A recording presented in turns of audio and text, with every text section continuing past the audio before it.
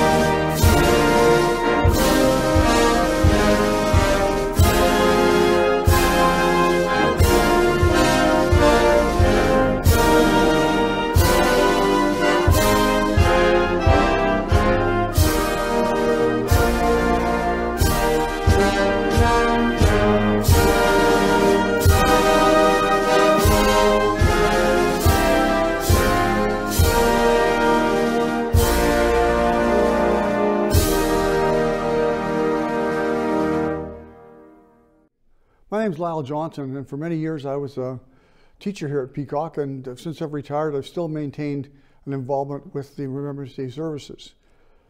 Welcome to the A. Peacock Remembrance Day service. I'm honored to be part of this great tradition for many years and very proud of the respect this school has shown to honor our veterans and serving members of the Canadian Armed Forces.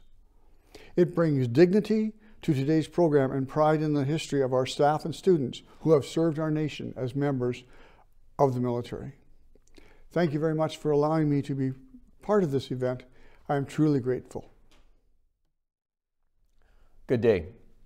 I'd like to begin this today by acknowledging that we are on the traditional lands referred to as Treaty 4, and our school is located on Treaty 4 territory and the homeland of the Métis. We pay our respect to the First Nations and Métis ancestors of this place and reaffirm our relationship with one another. Our Remembrance service is an important one for each of us. It is a time where we stop everything that we are doing to remember, reflect, and appreciate the millions of Canadians who have served or who are currently serving in the armed forces. A remembrance service such as this is a somber, serious, and essential service that is used to show our respect for all those who have made the ultimate sacrifice for our freedom. Those that have made this sacrifice are not unknown soldiers from some far-off place. Often, and in many cases, they're much like you, young men and women. It is important that we stop and take the time to remember them. Our school, Peacock Collegiate, has a deep connection with the armed forces. Since opening our doors in 1931, we've had countless students, parents, family members, and even neighbors who have been involved in war and peacekeeping efforts. And in fact, at one time, Peacock even offered specialized military training. You see the connection that we have with the military throughout our school, whether it's the War Memorial on First Avenue or the HMCS Moose Jaw display, through the pages of our yearbooks, our history books about Peacock and Moose Jaw. Mention in memory of these brave individuals is everywhere.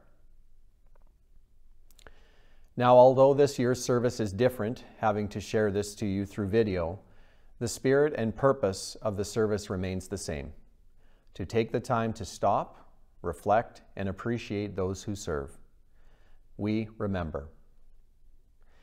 Today, as you leave, or tomorrow on November 11th, please take time to stop at the War Memorial on the west side of our school and place a poppy or stop and pause in memory of those who have sacrificed everything for our freedom.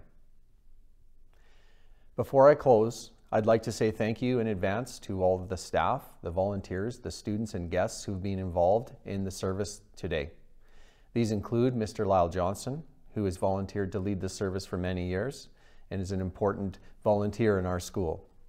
Also, we very much appreciate the attendance and support of our distinguished guest from 431 Squadron, the Snowbirds. Thank you so much, Lieutenant Colonel Dennis Bandette, for being a part of our service today. Thank you. Thank you, Mr. Swanson. It is now my honor to introduce our guest of honor today, who continues the tradition of connection Peacock has with number 431 Air Demonstration Squadron, the Snowbirds. Lieutenant Colonel Bandette is originally from Regina and joined the forces in 1997. His career has taken him from Moose Jaw to Cold Lake to Bagotville, Quebec, and he's also been involved as a fighter pilot with many NATO taskings throughout North America, the Middle East, and Europe. With the Snowbirds, he was a team member from 2011 to 2013 and returned as team lead, Snowbird 1, in 2017. Since then, he has been promoted to his current rank in June, and he has become the commanding officer this past summer. Lieutenant Colonel Bandette. Hello, everybody. My name is Lieutenant Colonel Dennis Bandette. I'd first like to thank the students, faculty, and staff for inviting me to speak today on behalf of the Canadian Air Force, 15 Wing Moose Jaw, and 431 Air Demonstration Squadron. I want to touch a little bit about what Remembrance Day means to me, and I can think of three words to start it off with.